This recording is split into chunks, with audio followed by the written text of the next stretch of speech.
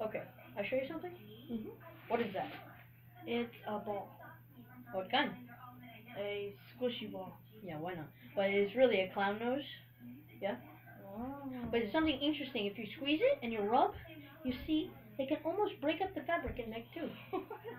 I don't know how, really. I was actually accused once of hiding the balls in my sleeves, and they would shoot out at the same time as I rubbed the balls. Yeah. So, for this reason, no coat. Only the two balls and the wand.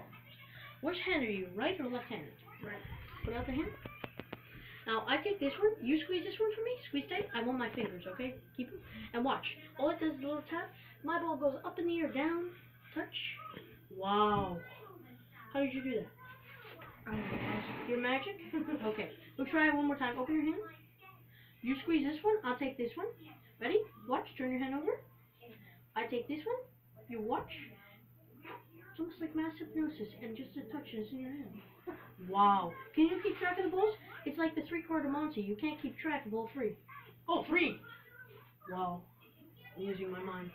I'll show you this.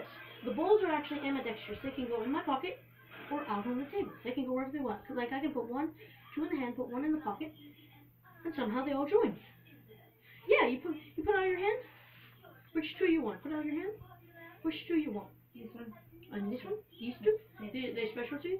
Squeeze them both. Fingers mine. Turn your hand over. Watch this one as I take it. A wand, just a tap, and a touch. Wow. Okay, one more time. One, two in the hand, just like this. One in the pocket. How many in the hand? Three. Wow. You keeping track of this?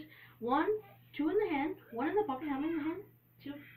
Okay, I'm sorry. We'll just stop right there. Goodbye, my friends.